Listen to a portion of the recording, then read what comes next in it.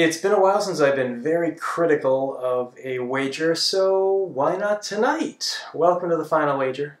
I'm Keith Williams. The wager in question, of course, belongs to Alison, who had a huge deficit toward the end of Double Jeopardy.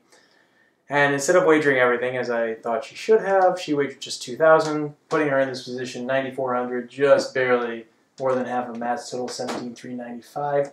Nothing exciting about this wagering situation. Of course, if Alison misses and wagers an appropriate amount, she's going to finish behind Susan's total, so she's going to get third place anyway, if Susan wagers correctly.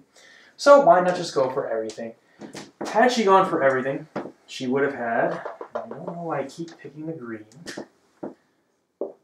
14-8. And because I haven't had a wagering scenario in almost 2 weeks now, we'll go ahead and break this one down. Alison and Matt. Alison doubles up. 29-6 to cover that. This is such a foreign feeling to me right now, actually. 12-205. If he's wrong with that wager, he's going to be left with something 91-51-90. So you'll see why, had Alison gone for everything, she would have been in a much better situation. She can miss Final Jeopardy and still win the game handily.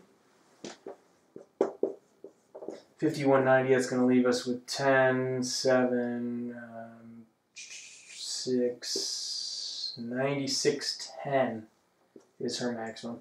Now, of course, Matt has this 5 at the end because he wagered $5 on a daily double, which I think is a great move if you don't know anything about the category in question, and it appeared that he didn't. And that daily double was really weird. Alright, anyway, Susan's out of this. She doesn't have more than the difference between Alison and Matt. So now we get into mind games. And if Alison wagers that 96-10 amount, I'm going to switch color just for the sake of visuals. 96-10. That's going to give her 24,410, so that means to cover this amount, that's going to be 15,30, 7,015. If he's wrong with that amount, he's going to be left with, it doesn't really matter at this point, I wouldn't say, but 83, 10,380, no, yeah, so we'll stay above that.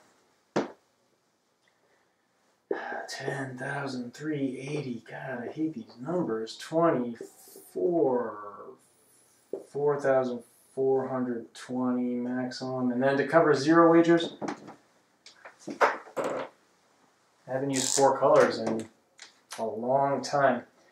They're separated by, what's that, 600, 2,600, 2,595. 25.95 there, and then double that's going to be 51.90, so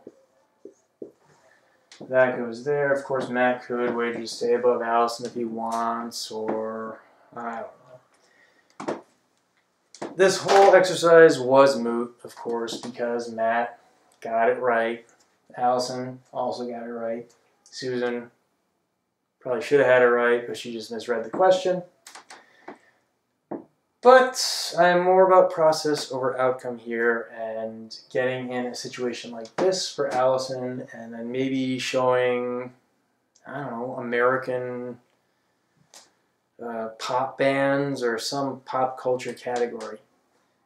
Would have put her in great shape to beat our now 9-time champion Matt. Alas, it was not to be. And yeah, I think I've said all I can about that. And Matt goes for double digits tomorrow, pulling him into 4th place all time behind, well, 5th place all time now, I guess.